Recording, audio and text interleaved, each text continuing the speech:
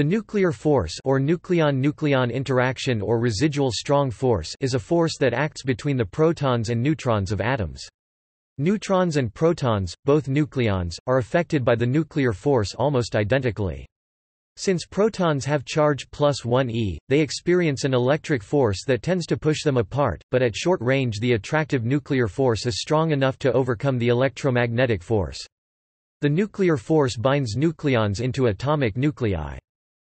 The nuclear force is powerfully attractive between nucleons at distances of about 1 femtometer (fm), or 1.0 times 10⁻15 meters, but it rapidly decreases to insignificance at distances beyond about 2.5 fm. At distances less than 0.7 fm, the nuclear force becomes repulsive. This repulsive component is responsible for the physical size of nuclei, since the nucleons can come no closer than the force allows. By comparison, the size of an atom, measured in angstroms A, or 1.0 times 10⁻10 meters, is 5 orders of magnitude larger. The nuclear force is not simple, however, since it depends on the nucleon spins, has a tensor component, and may depend on the relative momentum of the nucleons. The strong nuclear force is one of the fundamental forces of nature. The nuclear force plays an essential role in storing energy that is used in nuclear power and nuclear weapons. Work energy is required to bring charged protons together against their electric repulsion. This energy is stored when the protons and neutrons are bound together by the nuclear force to form a nucleus. The mass of a nucleus is less than the sum total of the individual masses of the protons and neutrons. The difference in masses is known as the mass defect, which can be expressed as an energy equivalent. Energy is released when a heavy nucleus breaks apart into 2 or more lighter nuclei. This energy is the electromagnetic potential energy that is released when the nuclear force no longer holds the charged nuclear fragments together. A quantitative description of the nuclear force relies on equations that are partly empirical.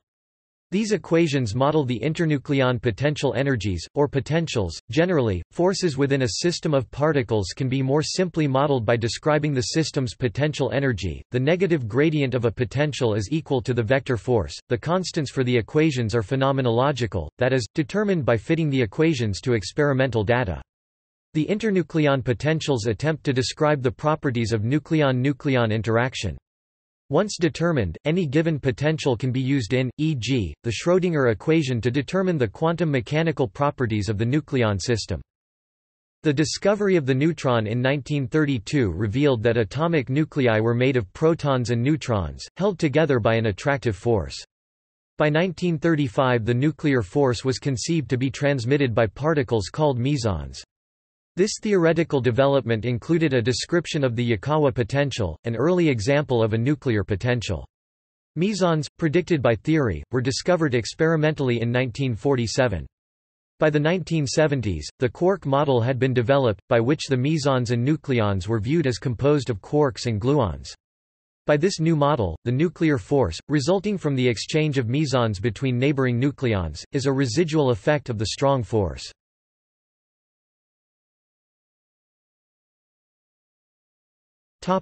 Description. While the nuclear force is usually associated with nucleons, more generally this force is felt between hadrons, or particles composed of quarks. At small separations between nucleons, less than approximately 0.7 fm between their centers, depending upon spin alignment, the force becomes repulsive, which keeps the nucleons at a certain average separation, even if they are of different types. This repulsion arises from the Pauli exclusion force for identical nucleons, such as 2 neutrons or 2 protons. A Pauli exclusion force also occurs between quarks of the same type within nucleons, when the nucleons are different, a proton and a neutron, for example.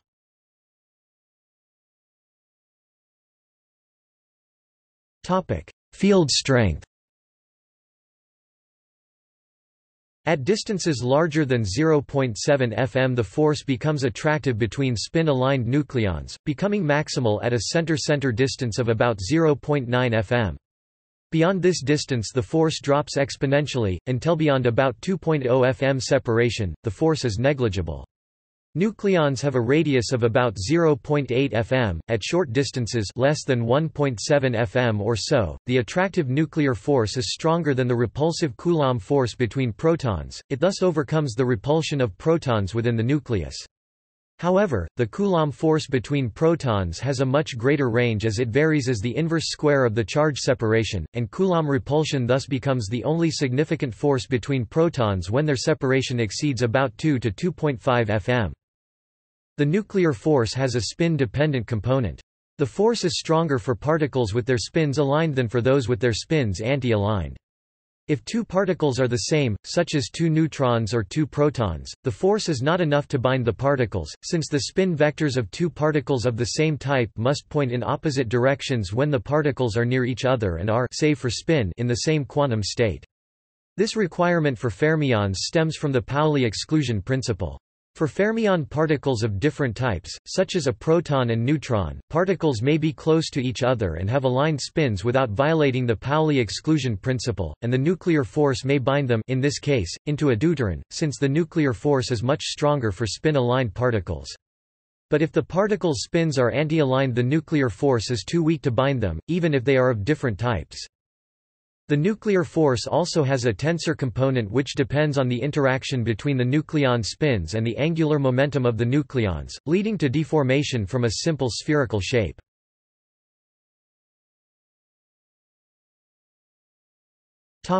Nuclear binding. To disassemble a nucleus into unbound protons and neutrons requires work against the nuclear force. Conversely, energy is released when a nucleus is created from free nucleons or other nuclei, the nuclear binding energy. Because of mass-energy equivalence, i.e. Einstein's famous formula E=mc2, releasing this energy causes the mass of the nucleus to be lower than the total mass of the individual nucleons, leading to the so-called mass defect. The nuclear force is nearly independent of whether the nucleons are neutrons or protons. This property is called charge independence.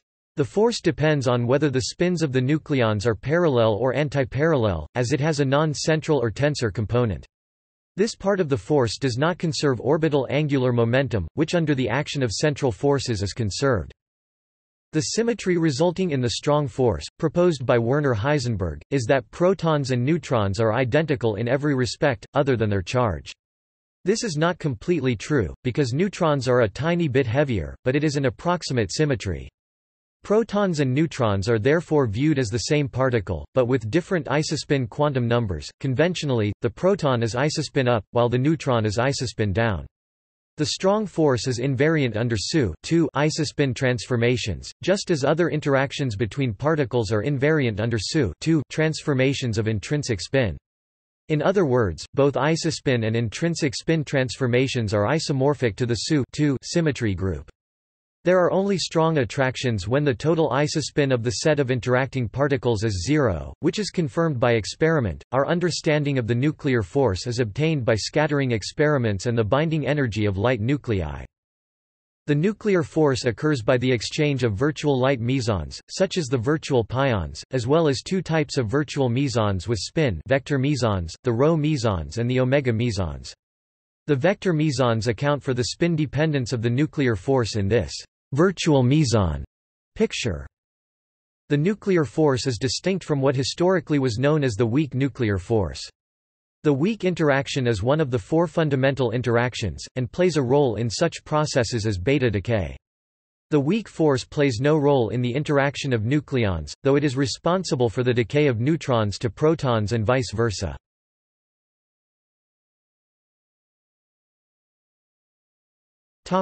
History. The nuclear force has been at the heart of nuclear physics ever since the field was born in 1932 with the discovery of the neutron by James Chadwick. The traditional goal of nuclear physics is to understand the properties of atomic nuclei in terms of the bare interaction between pairs of nucleons, or nucleon-nucleon forces (NN forces). Within months after the discovery of the neutron, Werner Heisenberg and Dmitry Ivanenko had proposed proton-neutron models for the nucleus. Heisenberg approached the description of protons and neutrons in the nucleus through quantum mechanics, an approach that was not at all obvious at the time. Heisenberg's theory for protons and neutrons in the nucleus was a major step toward understanding the nucleus as a quantum mechanical system. Heisenberg introduced the first theory of nuclear exchange forces that bind the nucleons. He considered protons and neutrons to be different quantum states of the same particle, i.e., nucleons distinguished by the value of their nuclear isospin quantum numbers. One of the earliest models for the nucleus was the liquid drop model developed in the 1930s. One property of nuclei is that the average binding energy per nucleon is approximately the same for all stable nuclei, which is similar to a liquid drop. The liquid drop model treated the nucleus as a drop of incompressible nuclear fluid, with nucleons behaving like molecules in a liquid. The model was first proposed by George Gamow and then developed by Niels Bohr, Werner Heisenberg and Carl Friedrich von Weizsäcker. This crude model did not explain all the properties of the nucleus, but it did explain the spherical shape of most nuclei. The model also gave good predictions for the nuclear binding energy of nuclei. In 1934, Hideki Yukawa made the earliest attempt to explain the nature of the nuclear force. According to his theory, massive bosons mesons mediate the interaction between two nucleons. Although, in light of quantum chromodynamics (QCD), meson theory is no longer perceived as fundamental, the meson exchange concept, where hadrons are treated as elementary particles, continues to represent the best working model for a quantitative NN potential. The Yukawa potential, also called a screened Coulomb potential, is a potential of the form V Yukawa R equals minus G 2 E minus mu R display style V underscore text Yukawa R equals G caret 2 frac E caret mu R, where G is a magnitude scaling constant, i.e., the amplitude of potential. Mu display style mu is the Yukawa particle mass, R is the radial distance to the particle. The potential is monotone increasing, implying that the force is always attractive. The constants are determined empirically. The Yukawa potential depends only on the distance between particles, r, hence it models a central force. Throughout the 1930s, a group at Columbia University led by I. Rabi developed magnetic resonance techniques to determine the magnetic moments of nuclei. These measurements led to the discovery in 1939 that the deuteron also possessed an electric quadrupole moment. This electrical property of the deuteron had been interfering with the measurements by the Rabi group. The deuteron, composed of a proton and a neutron, is one of the simplest nuclear systems. The discovery meant that the physical shape of the deuteron was not symmetric, which provided valuable insight into the nature of the nuclear force binding nucleons.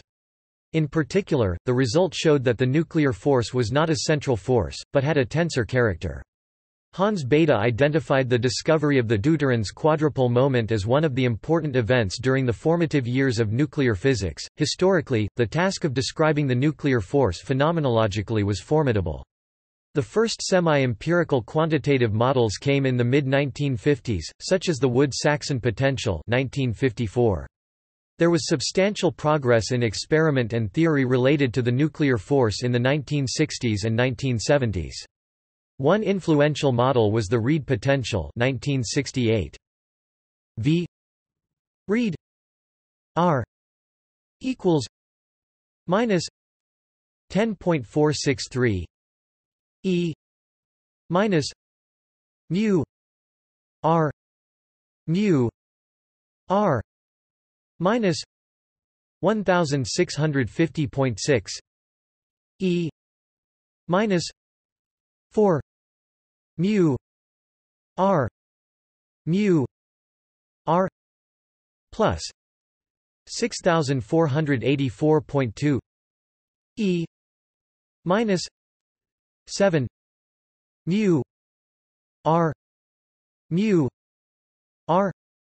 display style V underscore text read R equals minus 10.463 frac E caret mu R minus 1650.6 frac E caret minus 4 mu R plus 6484.2 frac E caret minus 7 mu R In recent years, experimenters have concentrated on the subtleties of the nuclear force, such as its charge dependence, the precise value of the pi-NN coupling constant, improved phase shift analysis, high-precision NN data, high-precision NN potentials, NN scattering at intermediate and high energies, and attempts to derive the nuclear force from QCD.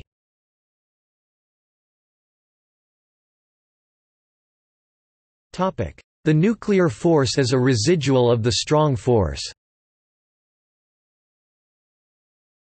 The nuclear force is a residual effect of the more fundamental strong force, or strong interaction. The strong interaction is the attractive force that binds the elementary particles called quarks together to form the nucleons, protons and neutrons themselves. This more powerful force is mediated by particles called gluons. Gluons hold quarks together with a force like that of electric charge, but of far greater strength. Quarks, gluons and their dynamics are mostly confined within nucleons, but residual influences extend slightly beyond nucleon boundaries to give rise to the nuclear force. The nuclear forces arising between nucleons are analogous to the forces in chemistry between neutral atoms or molecules called London forces. Such forces between atoms are much weaker than the attractive electrical forces that hold the atoms themselves together, i.e., that bind electrons to the nucleus, and their range between atoms is shorter, because they arise from small separation of charges inside the neutral atom. Similarly, even though nucleons are made of quarks in combinations which cancel most gluon forces, they are color neutral. Some combinations of quarks and gluons nevertheless leak away from nucleons, in the form of short-range nuclear force fields that extend from one nucleon to another nearby nucleon. These nuclear forces are very weak compared to direct gluon forces, color forces, or strong forces inside nucleons, and the nuclear forces extend only over a few nuclear diameters, falling exponentially with distance. Nevertheless, they are strong enough to bind neutrons and protons over short distances, and overcome the electrical repulsion between protons in the nucleus. Sometimes, the nuclear force is called the residual strong force, in contrast to the strong interactions which arise from QCD. This phrasing arose during the 1970s when QCD was being established. Before that time, the strong nuclear force referred to the internucleon potential. After the verification of the quark model, strong interaction has come to mean QCD.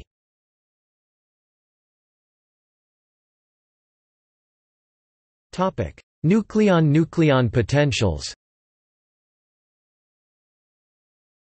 Two nucleon systems such as the deuteron, the nucleus of a deuterium atom, as well as proton-proton or neutron-proton scattering are ideal for studying the NN force. Such systems can be described by attributing a potential such as the Yukawa potential to the nucleons and using the potentials in a Schrödinger equation. The form of the potential is derived phenomenologically by measurement, although for the long-range interaction, meson exchange theories help to construct the potential. The parameters of the potential are determined by fitting to experimental data such as the deuteron binding energy or NN elastic scattering cross-sections or, equivalently in this context, so-called NN phase shifts. The most widely used NN potentials are the Paris potential, the argon AV18 potential, the CD bond potential and the Nijmegen potentials. A more recent approach is to develop effective field theories for a consistent description of nucleon-nucleon and three-nucleon forces. Quantum hadrodynamics is an effective field theory of the nuclear force, comparable to QCD for color interactions and QED for electromagnetic interactions. Additionally, chiral symmetry breaking can be analyzed in terms of an effective field theory called chiral perturbation theory, which allows perturbative calculations of the interactions between nucleons with pions as exchange particles.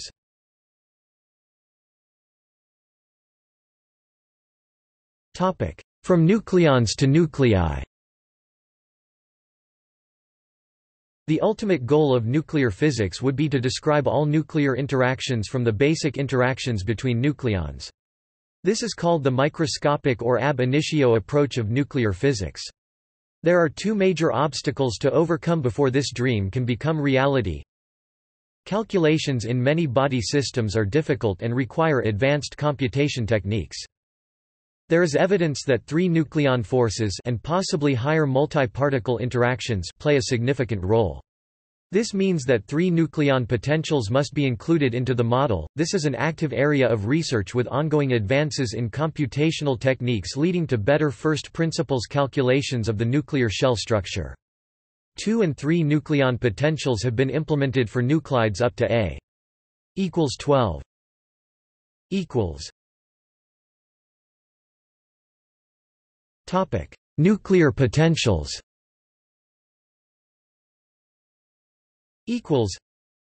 A successful way of describing nuclear interactions is to construct one potential for the whole nucleus instead of considering all its nucleon components. This is called the macroscopic approach.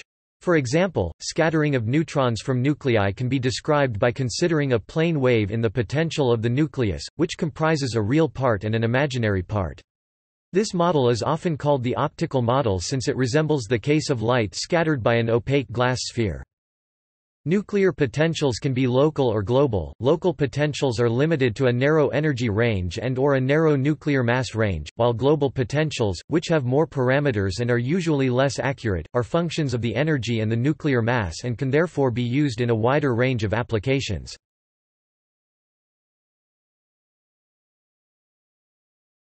Topic: See also: Strong interaction, Standard model.